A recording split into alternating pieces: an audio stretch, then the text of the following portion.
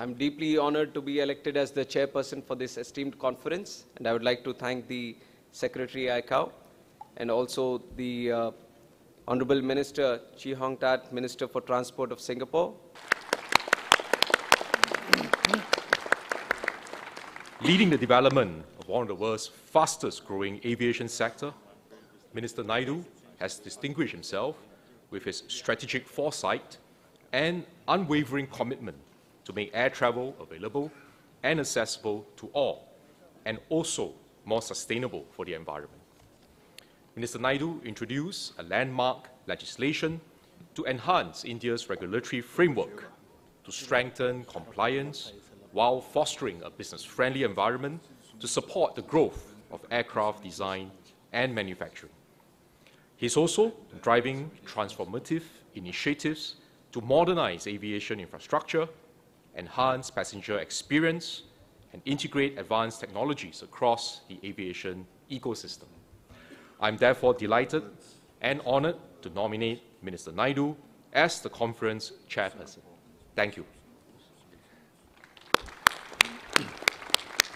Thank you, Singapore. Any other proposals? Bhutan. I would like to second the nomination of chairperson to this conference, Honorable Kinjarapu Rammohan Naidu, Union Minister of Civil Aviation, India, for his vision and dynamic leadership in the civil aviation, and I sincerely believe that the region will stand to benefit a lot through his dynamic leadership in the region. Thank you very much. Thank you, Bhutan. Any other recommendations or proposals? Okay, I see none.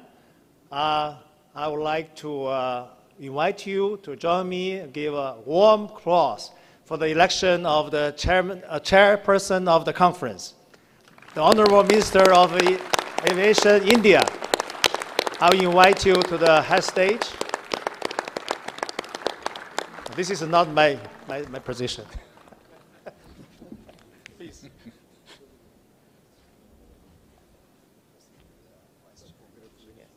Thank you very much.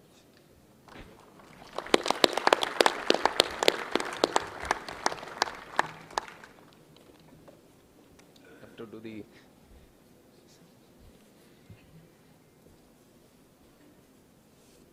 I'm deeply honored to be elected as the chairperson for this esteemed conference, and I would like to thank the Secretary ICAO and also the Honorable Minister Chee Hong Tat, Minister for Transport of Singapore, and His Excellency Mr. Chandra Bahadur Gurung, Minister of Infrastructure and Transport of Bhutan, for proposing and seconding this chairmanship. And I assure you my commitment for fostering an environment of open dialogue, and I'm dedicated to ensuring that our discussions are both productive and inclusive.